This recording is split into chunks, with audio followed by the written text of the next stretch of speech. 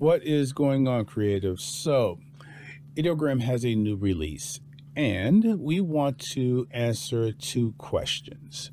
First question, is Ideogram good enough to become part of the workflow? And I'm asking that question because I know that Ideogram is good.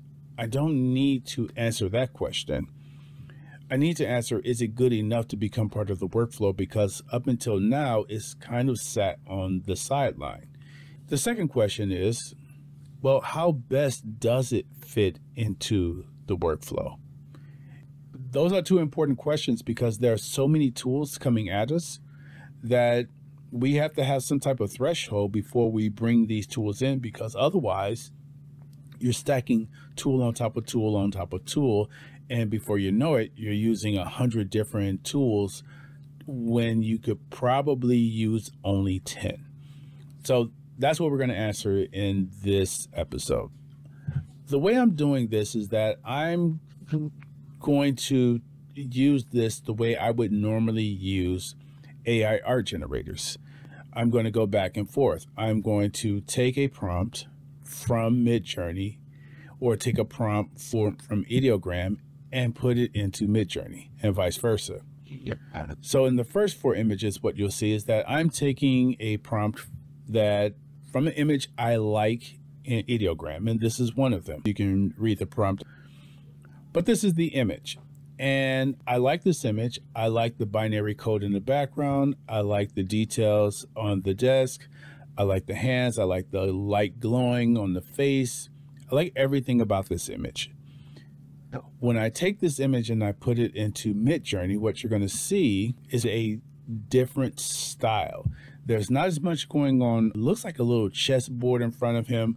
We got the illuminating blue lights on his face, but the style of the image was different. Whereas Ideogram produced almost like a cartoon, this is photorealistic. It's a comparison. It's just which style are you going for? Did you want a cartoon? Well, Ideogram is it. If you wanted something more realistic, Midjourney is it. And one of the things that we're going to see throughout this entire process is that the depth and the details, Midjourney just stands out almost every single time. For this next image, I found this in Ideogram.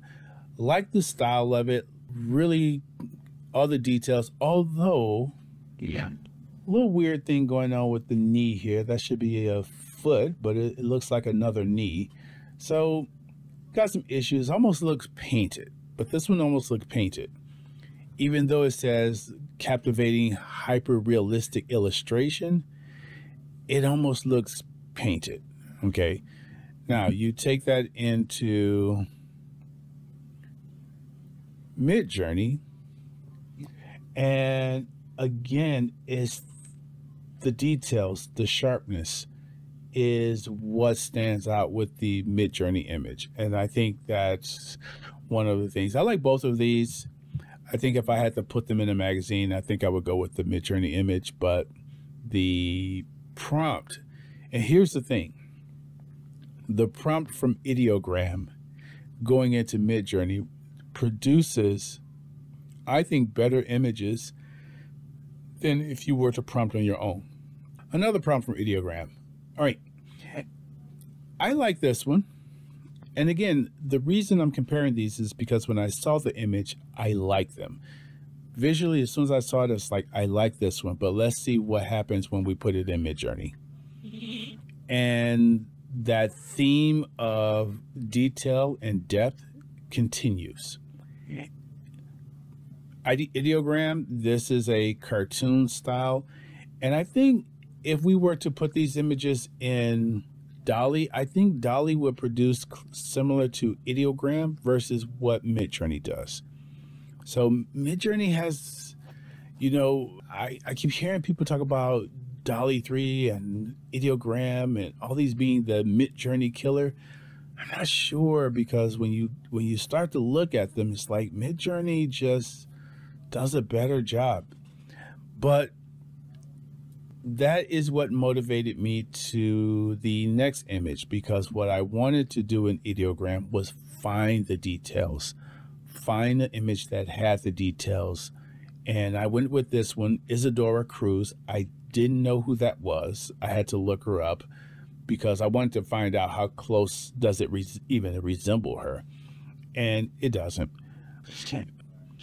So took the same prompt, went over to Midjourney, and Midjourney, I think, tried to get more what Isadora Cruz really looks like. So it went for that look, and so it's a more feminine look, still structurally athletic. I mean, she's an athletic woman, so I got that. Which one do I like? I think style-wise, I like Ideogram. I think Midjourney was closer to what the real Isadora Cruz looks like, and it is far more feminine. It's a far more feminine post, but I like the style of what Ideogram produced. So that's pretty much it. I'm not picking winners and losers here. It's just differences, and this is how I work. Like, which of these do I really need? But here is really where Ideogram and Midjourney V6, this is where we get to really test them, because really Ideogram is good for prompt coherence and text. It's always been the best model to produce any type of text. Always. From the beginning, it's been better. No. V6 brought text to Midjourney, and so now we can compare them. I got this prompt from Midjourney for this image, and I like this image. This is one of those traveling posters that you see all over the place.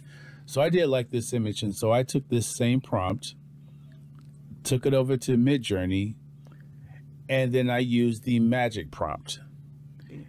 The magic prompt in Ideogram is similar to what DALL-E does when you give it a prompt.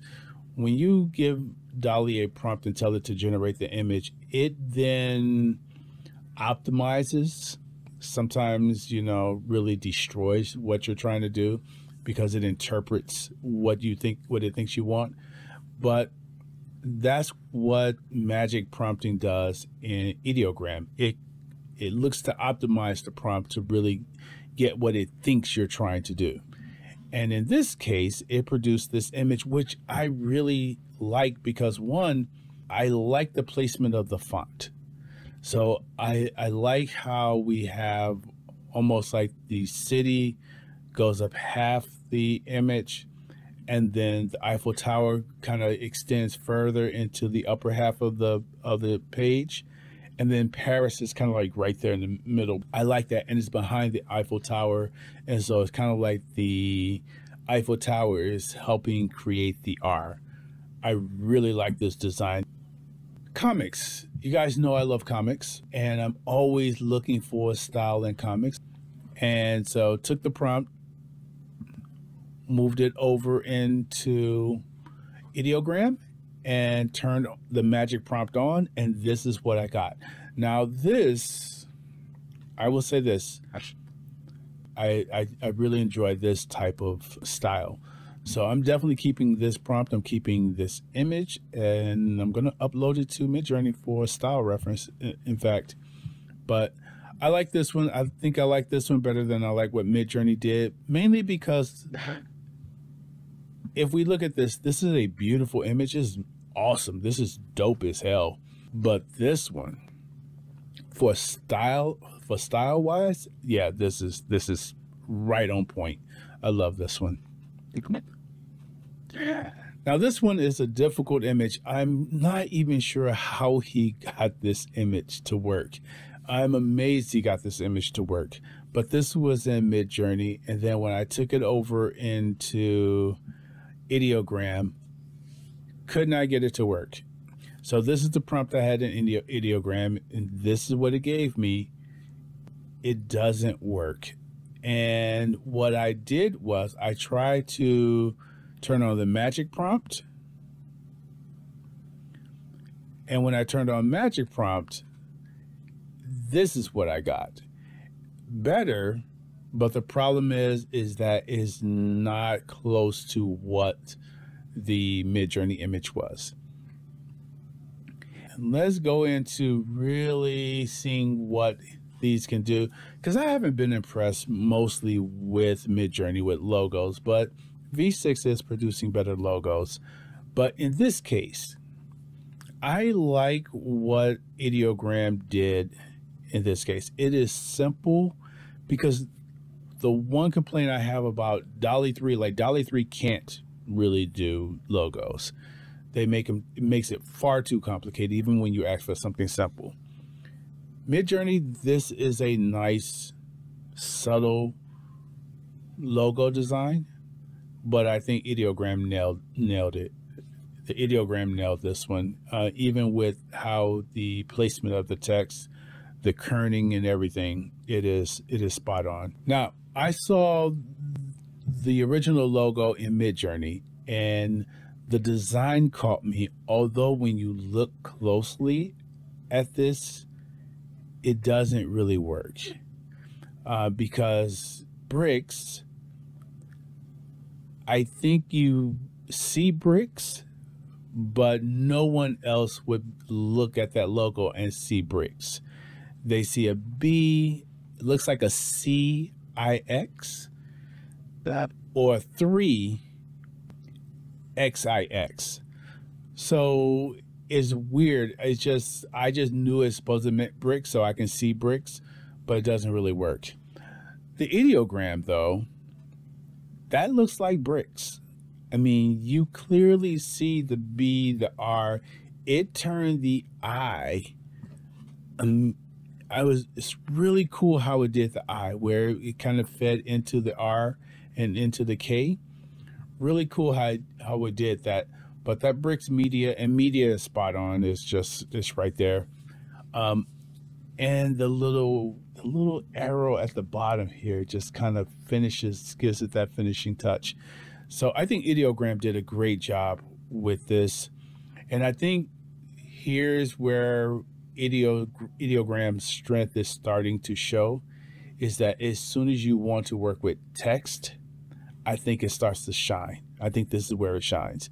And we're going to see that clearly with my energy drink, because I created a simple prompt, produce an energy drink, quick hit, called quick hit.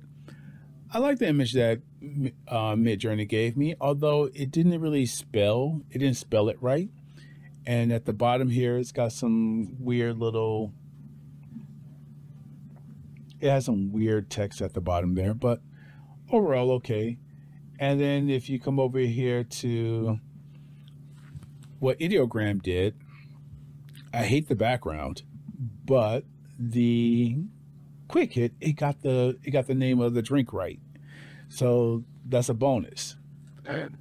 But here's what I did. This, I had Magic Prompt off. I turned on Magic Prompts, and I got this. Now, the background is cool for the Ideogram, but really it's the details. It's all of these details that it got right. Quick hit is right. It has the little, I guess, lightning bolt or something like that. The lightning bolt, it has that correct and scaled properly. It put energy drink at the bottom and top of the can, spelled correctly. So there are a lot of details in here that I really like. And the background you can always change. Now, when I took this magic prompt from Ideogram and put it in Midjourney, this image is what I was able to get out of Midjourney, and I really like this one too. In fact, if Midjourney would have put the energy drink on the can, so people actually know what it is, quick hit, no one really knows what that is, I think I would have gone for the Midjourney can, because I'm really digging that detail. And here's what I'm liking about this Midjourney image though. It has graffiti on the can. Splashes of graffiti, so it's like this graffiti hip hop comic book style. But then it put paint on the floor around it. It got the shadow, the reflection proper. It has the graffiti on the wall. Those are really, really nice details that I really enjoy about this. Okay. All right. The bottom line is this. Ideogram is now good enough to become part of the workflow. Number 2, Ideogram is going to take some time to learn how to prompt to get what you want. It produces something very different from Midjourney and from DALL-E. It's more similar to DALL-E than it is Midjourney in that fashion. But it is good enough.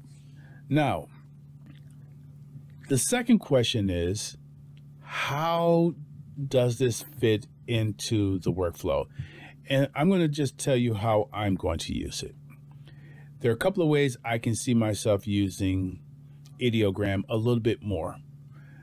Number 1, because Ideogram does text much better than Midjourney, anything that I have to do with text, I will start in Ideogram.